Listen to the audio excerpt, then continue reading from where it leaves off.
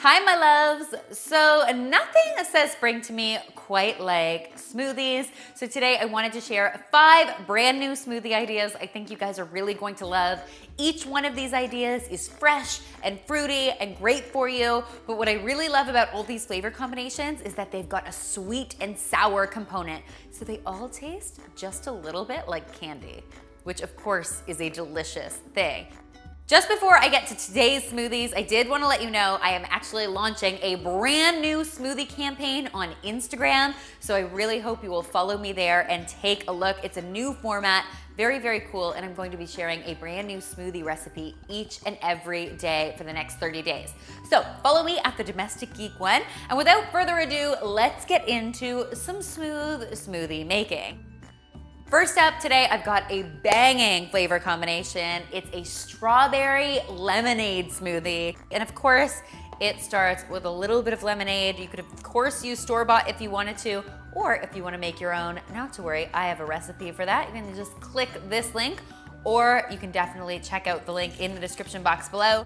To that, we are going to add 1 banana. Of course, bananas add a little bit of sweetness and lots of creaminess to our smoothies. I'm also adding a whole heaping helping of beautiful strawberries. You could use fresh or frozen, either will definitely work. For even more great lemon flavor, I am using the zest of 1 lemon, as well as the juice of half a lemon, so you're gonna get a nice tartness in this smoothie. Finally, for a little touch of sweetness, which this probably needs because it's probably quite sour, I am adding some agave syrup. Now you definitely have the option here if you wanted to add some honey. That would work really, really well. On goes our lid. We're going to blend it until it is nice and smooth, and voila! Strawberry lemonade smoothie. What a beautifully refreshing way to start your morning. Next up, I have got an incredible fuzzy peach smoothie. Now this smoothie actually tastes a lot like those delicious fuzzy peach candies. I used to eat them all the time when I was a kid. I was obsessed with them, and they are the inspiration behind this recipe. It all starts with some peach juice in your blender.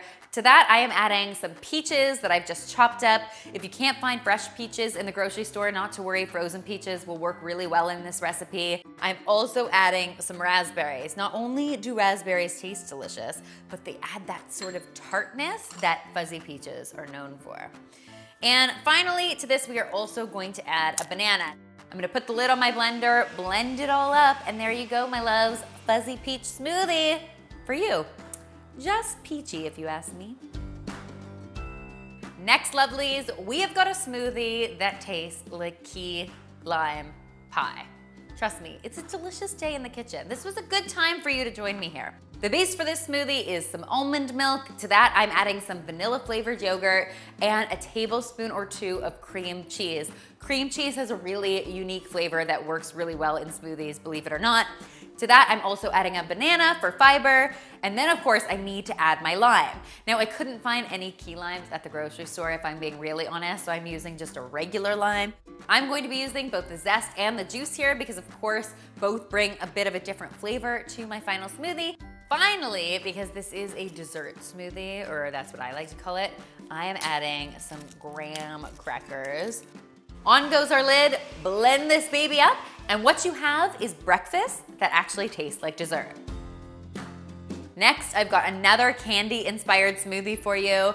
We're calling it a cherry blaster. I don't know if you guys had those when you were a kid, but they were so super delicious. They actually were sold right next to the fuzzy peaches. You could have the cherry blaster or the fuzzy peaches. This is one of my favorite flavor combos. It's real exciting. Into the blender, I'm adding some pineapple juice. I'm also going to be adding a banana here. Next, I've got lots of beautiful pineapple chunks. And then we are going to add some cherries. Now, I am definitely using frozen cherries here. Cherries are not in season where I am, so frozen is always a great option. Blend it all up and boom, cherry blaster smoothie. Breakfast will be a blast. I feel like I'm in an 80s candy commercial. Finally, on today's smoothie extravaganza, I am making a cranberry blueberry smoothie that is oh so tasty. It's got that perfect balance, like the rest of them, of that sweet sour happening. The sour comes from some pure cranberry juice, but you could also opt in some grape juice if you wanted to. As you probably know, cranberries all on their own are seriously sour, so they are always best enjoyed with something nice and sweet like blueberries. To that, I am going to add a banana. You might have noticed a theme with today's smoothies. They all have a banana in them for Buddy.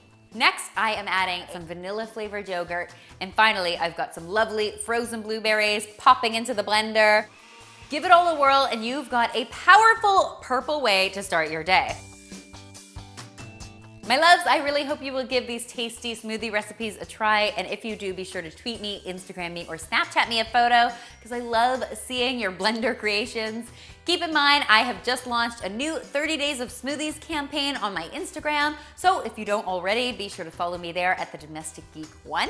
And finally, if you haven't already, be sure to subscribe, because there is lots more smoothie deliciousness where this came from.